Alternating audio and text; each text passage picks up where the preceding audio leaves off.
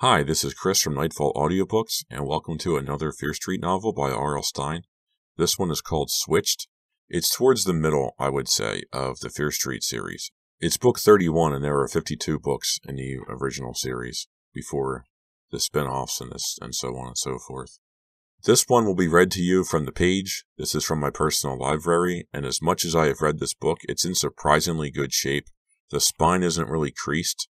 The condition is so good that I thought it was a newer book in my library instead of it being one that I've read probably a dozen times or so. I read this to my wife a few years ago, and she liked how it ended.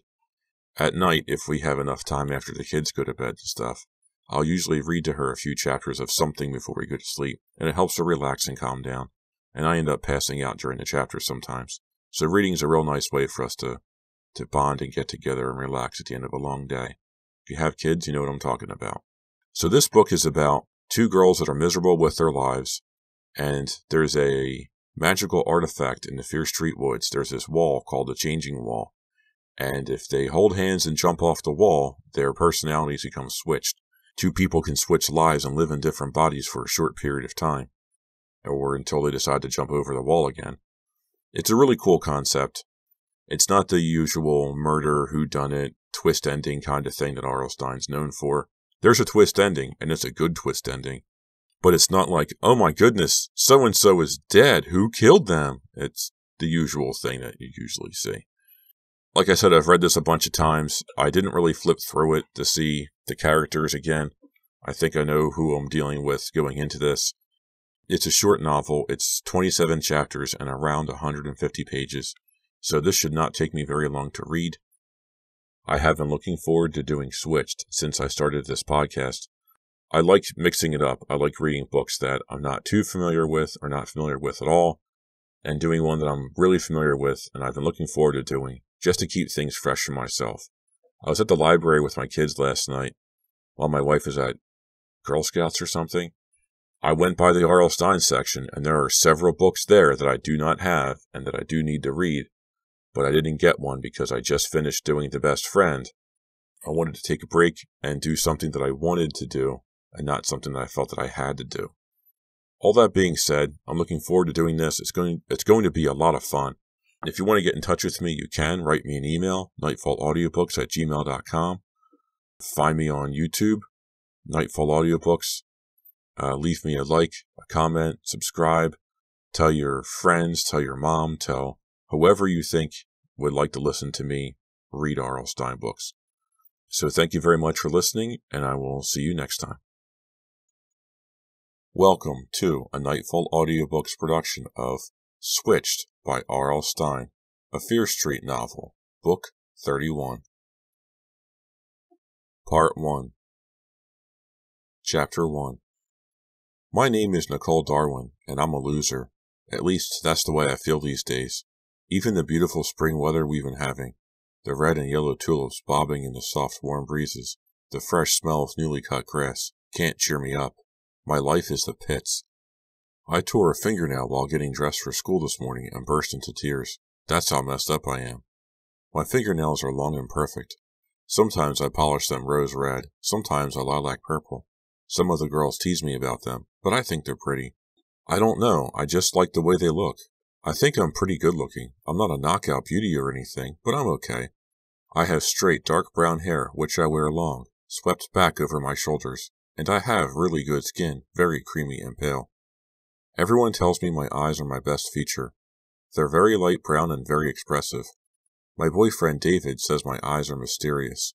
He says he can stare right into them and not have a single clue about what I'm thinking. David is right about that. He usually doesn't have a clue about what I'm thinking. He's a nice guy, but he mostly thinks about himself. Besides, how could he know what I'm thinking? I always have such weird thoughts. I wonder if everyone has weird thoughts like me. Mom says I'd be beautiful if I'd smile more. She says that my hangdog expression pulls down my whole face. She also thinks I should cut my hair short. Why do you need so much hair? She asks, shaking her head.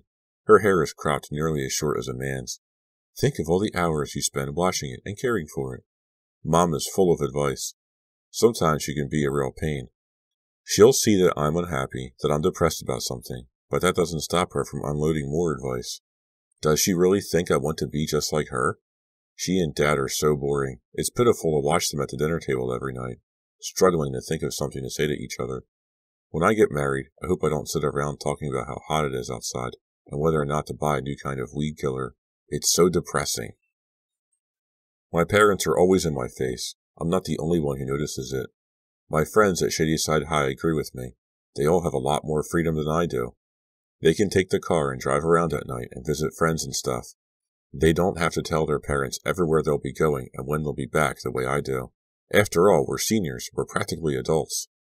I don't see why I have to call and check in with my parents if I'm away for more than a couple of hours, or if I'm going to be later than I said. I can take care of myself. They've got to learn to give me some space. I could go on and on about Mom and Dad, but they're not the only reason I've been feeling really messed up these days.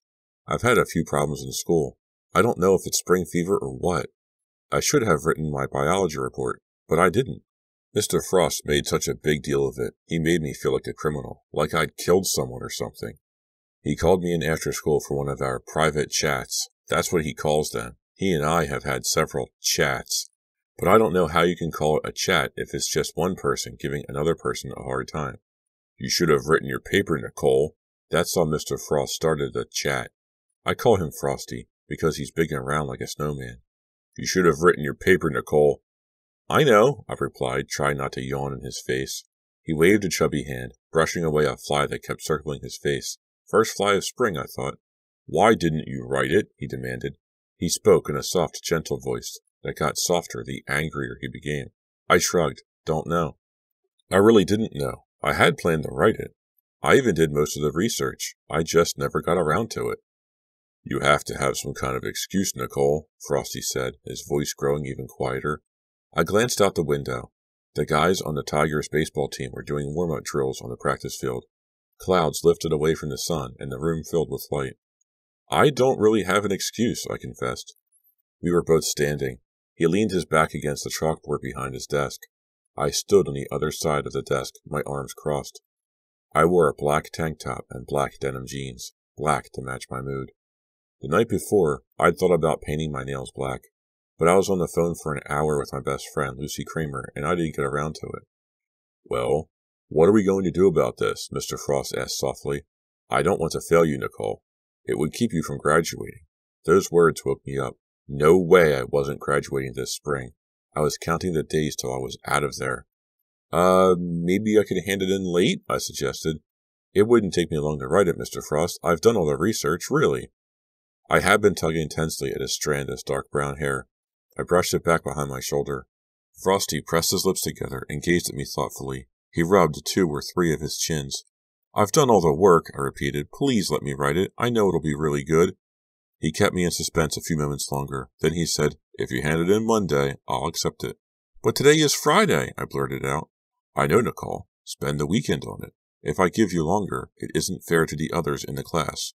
Do a good job. I'm counting on you. He opened a notebook on his desk and started leafing through it. I took that to mean that chat was over. I muttered thank you and stomped from the classroom. I felt really steamed. I guess I was more angry at myself than at Frosty. I mean, it wasn't his fault that I had messed up the assignment. Nicole, why do you always make things so hard for yourself? I couldn't answer my own question. I'm going to have to work 20 hours a day to get that paper written, I told myself. That meant I had to tell David that I couldn't go to the dance club with him Saturday night. This didn't make me happy at all. David had been acting pretty weird lately. He had broken a couple of dates. He seemed sort of distant, as if he had something on his mind, which wasn't like David. He's a pretty laid-back, go-with-the-flow kind of guy. He's not an airhead or anything. He's just real easygoing. Anyway, with David acting so strange, I really wanted to go out with him Saturday night. Maybe find out what was stressing him out. But there was no way I could go out Saturday night and get the paper written. To my surprise, David was waiting for me outside the science lab. What are you doing here? I greeted him. Waiting for you, he replied. David is a man of few words. He seldom says a whole sentence. He thinks it's kind of cute and appealing. So do I. I reached my face up to kiss him. He's very tall, nearly a foot taller than me. He pulled back. I gazed up at him, tried to read his expression. He has these big, brown, soulful puppy dog eyes. He turned them away from me. What's his problem, I wondered. I decided I'd better just come right out and tell him that Saturday night was off. But he beat me to it. "I can't go out Saturday night," he said, still gazing down the empty hall. "Excuse me? Why not?" I demanded, unable to hide my surprise. He hesitated. We had been walking slowly side by side to my locker, but he stopped. He shoved his hands into his jeans pockets. "Just can't," he muttered. "David, what's going on?" I asked, trying to keep my voice from getting too shrill. "What's happening Saturday night?" He shrugged. "Made other plans," he said. His expression changed. Now he looked really embarrassed. "Listen, Nicole." I waited for him to go on, but he didn't. I felt a stab of dread in my chest. I suddenly felt cold all over. "Are you breaking up with me?" I asked. The words didn't sound real. They didn't sound as if they were coming from me. I had counted on David. Things had been tough for me, real tough. I needed David. I needed him to keep me on a steady course. I was so depressed, so low. I didn't need more bad news. "Well, are you?" I demanded. He nodded. Those brown, soulful eyes locked on mine. "Yeah, I guess." "But why?" I cried. I couldn't keep my cool. I was just so shocked. "It's too much," he answered.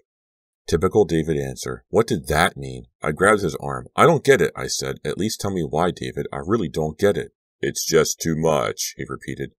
I saw that my fingernails were digging into his skin. He pulled out of my grasp. He backed away. "David!" I cried. "Listen, I'll call you later or something," he said. He started backing down the long hall. "Okay, call you later. Sorry, Nicole." He turned and hurried away, taking long strides. He didn't glance back. I stood staring at him until he disappeared around the corner. A few seconds later, I heard the front door to the school slam. I realized I was trembling. I walked over to my locker and tried to open the combination lock, but my hand was shaking and my eyes were blurred with hot tears. I couldn't see the numbers. Why didn't he explain? I wondered. "It's just too much." What did that mean? What was he trying to say? After several tries, I managed to unfasten the lock and pull the door open. I wanted to check the calendar hanging on my locker door. I wanted to see if it was Friday the 13th. No, it was the 12th. Still, my unlucky day. With a sigh, I bent down and stuffed books and notebooks into my backpack. I couldn't really see what I was taking. I didn't care. I have to get out of this building, I told myself. If I don't, I'll suffocate. I really will. I slammed the locker door shut, hoisted the backpack over one shoulder, and hurried down the hall. 2 teachers came around the corner, laughing about something. They stopped laughing when they saw me. I guess they caught the unhappy expression on my face.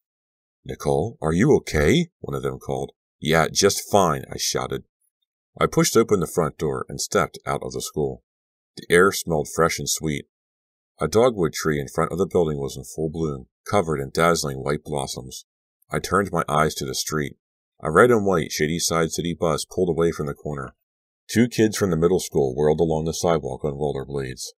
I didn't see anyone I knew. My friends had all gone home or to their after-school jobs by now.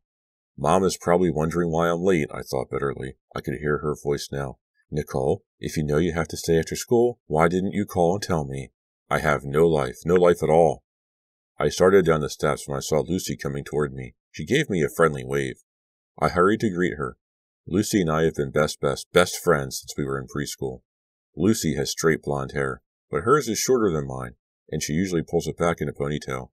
She has green eyes, a tiny upturned nose, and a very sweet smile. I guess you'd say she was more cute than pretty. I ran up to her and hugged her. I was suddenly overcome with emotion. "Lucy, it's been such a horrible day," I blurted out. Hot tears ran down my cheeks. Lucy was so understanding, so smart, and she knew me so well. We had no secrets from each other, none at all. It was wonderful to have one special friend I could always trust. "My life, it's all falling apart today," I told her. "Everything. I just feel so out of control, so miserable." "My life, too," Lucy whispered back. "Such a bad time." "Me too, Nicole. Me too." I let go of her and took a step back. I wiped the tears from my cheeks with both hands and stared at her in surprise. "You too?" I choked out. "You're having a bad time too?" She nodded. Then her eyes flashed like green fire. "But I have an idea," she whispered. "I know what we can do." "An idea?" I repeated, staring back at her. "Lucy, what kind of idea?" Her eyes lit up again. Her face glowed with excitement. "Let's switch bodies," she said. Chapter 2. I followed Lucy to Fear Street. I felt a tingling excitement as we walked. I felt charged, as if an electrical current circled my body. Was she serious? Did she mean it? Were we really going to switch bodies? The ground grew dark, then light again as clouds rolled rapidly over the sky, blocking the sunlight, then allowing it to beam down again. The changing light gave everything an unreal feeling. I told Lucy about my day, about my unhappiness, about David and Mr. Frost and the science report, about my parents smothering me, not letting me breathe. She nodded, understanding. She didn't need to reply. She wore a short black skirt over pale yellow tights. Her yellow sleeveless t-shirt revealed her slender, winter-pale arms. Our shoes crackled over dry, dead leaves from the winter. The sun faded and the old trees over Fear Street darkened. Then they flared brightly again, like someone turning the brightness control on the TV. I shuddered as we stopped to stare up at the old Simon Fear mansion. I'd heard so many creepy stories about the burned-out old house, about this street. "Why don't they just tear it down?" Lucy demanded, squinting through the now bright sunlight. "It's such an eyesore." "Maybe they're afraid to," I replied in a hushed voice. I gazed across the street at the old cemetery with its ancient, crooked gravestones jutting up from the ground like broken teeth. Beyond the cemetery stretched the Fear Street woods. Ancient maple and birch trees, unfurling their fresh spring leaves, reached over the street, tangling together like dozens of arms. As I followed Lucy into the woods, the old trees formed a tall arch over our heads, nearly shutting out all the sunlight, covering the woods in grays and dark blues, dark as evening. "Where are we going?" I asked breathlessly. Lucy seemed to know the way. She kicked brambles away, leaning forward as she walked, following an invisible path. "Lucy, wait up!" I called, stepping around a deep, marshy puddle. "Hey, Lucy, wait!" I caught up with her near a fallen, moss-covered tree. She stared down, and I followed her gaze. Thousands of tiny white insects swarmed over the green moss. "Yuck!" I murmured. "How gross!" Lucy nodded. She wiped her forehead with the back of her hand. It wasn't a really hot day, but we were both perspiring. "Where are we going?" I repeated my question. Lucy pointed past the fallen tree. "It's right up there, I think." "What is?" I demanded. "Why are you being so mysterious?" She grinned at me. "It's a mysterious place." She took my hand. My hand was cold. Hers felt hot and damp. "Stop asking so many questions," she scolded. "Follow me." She tugged me over the moss-covered tree. I imagined the thousands of white insects crawling over me. The thought made me shudder. "Are we really going to do it?" I asked her. "Are we really going to switch bodies?" She narrowed her eyes at me. With that cute button nose and her delicate features, she looked 12 instead of 17. "You want to do it, don't you?" she asked softly. I nodded, thinking about my parents, my schoolwork, about David, about my messed up life. Yes, I wanted to get away from myself. I wanted to get as far away from myself as I could. Yes, yes, yes. I wanted to trade places with Lucy. I wanted to trade lives, for a while anyway. Lucy didn't have an easy life. Her parents battled like wild animals in a zoo. They were so wrapped up in their own problems they hardly paid any attention to Lucy. But I would like that, I decided. I like that a lot. Yes, let's trade, I thought. Lucy didn't have it easy, but her life was better than mine. And she had Kent. Kent Borden was such a great guy, so smart, so funny. Even though Lucy was my best friend, I'd often wondered what it would be like to go out with Kent instead of David. Now I'll find out, I thought. Lucy and I will switch bodies, and I'll find out what it's like to be with Kent. Such sick, strange thoughts. The light became grayer, the air heavier as we moved deeper into the woods. Our shoes crunched over the blanket of dead leaves that covered the ground. "I think it's right up there," Lucy said, stopping to pull a white burr from her hair. "Ouch, it's prickly!" She tossed it to the ground. A bird uttered a long, loud cry somewhere above our heads. It was such a sad wail and made me stop. "It sounds so human," I told Lucy, "like a human crying." The sound repeated. I hesitated, chilled by the strange, mournful sound. Lucy's expression grew solemn. "Don't chicken out," she scolded. "Don't chicken out now. You want to do this, Nicole. You know you do." I gazed at her, surprised by her sudden seriousness. "I'm coming with you," I said softly. "I'm not chickening out." The bird wailed above our heads as we made our way through a tangle of scrub pine. Just beyond the shrubs stretched a long stone wall. Built of smooth gray stones, the wall reached a foot or so over our heads. "My grandfather described this wall," Lucy confided. "Before he died, Grandpa told me where it was. Told me the story of how it came to be built and how it got its incredible powers." I swallowed hard, staring straight ahead at the wall. Deep cracks crisscrossed its surface like roads on a map. The plaster between the stones was chipped and broken. The wall was old, huh? I asked my friend. She nodded, staring straight ahead at it. No one knows how old. And who built it? I asked, brushing a mosquito off my arm. No one knows that either. At least, that's what Grandpa told me. He said it's called the Changing Wall. He said that over 100 years ago, evil people came to the woods to use the wall and change their bodies, to switch bodies with unwilling victims.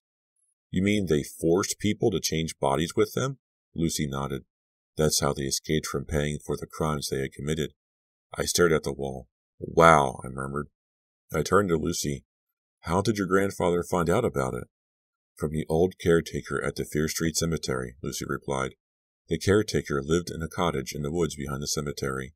He knew all the old stories and legends, horror stories mostly, of what went on in the woods. He would never repeat the stories until one day many years ago. On that day, he told my grandfather the secret of the Changing Wall. Lucy ran her hand gingerly over a smooth gray stone on the wall. As she touched it, the sky grew even darker. A deep gray settled around us. It seemed as if her touching the wall had made the world grow darker. But, of course, that was only my twisted imagination. I reached up my hand to touch the wall, but slowly drew it back. Lucy snickered. It's only stones and plaster, Nicole. It won't bite you. How does it work? I stammered. My chest suddenly felt fluttery. I realized I was very frightened. Grandpa explained it all. It's really so simple, Lucy replied. We climb up on the wall. We hold hands. We jump off, down to the other side. And when we land on the other side of the wall. When we land, we're switched? I interrupted.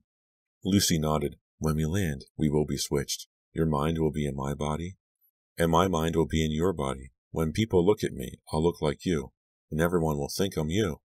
I stared at her, letting her words sink in. Then I raised my eyes to the wall, so gray and solemn, its dark shadow slanting over us. You really want to do this? I asked Lucy. Come on, we have to try it, she replied. She took my hand again. This time, both of our hands were cold and clammy. She squeezed my hand. It's so simple, Nicole. A simple jump. We have to try it. We really have to.